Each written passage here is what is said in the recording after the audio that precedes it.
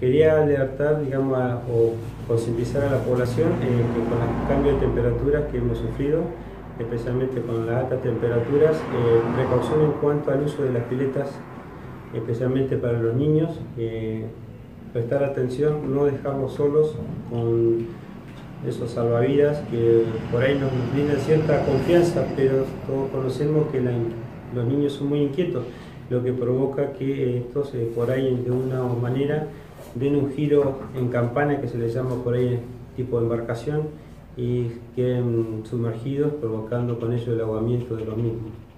Encarezco por ahí a la población tener mucha precaución con este tipo de situaciones. Bien.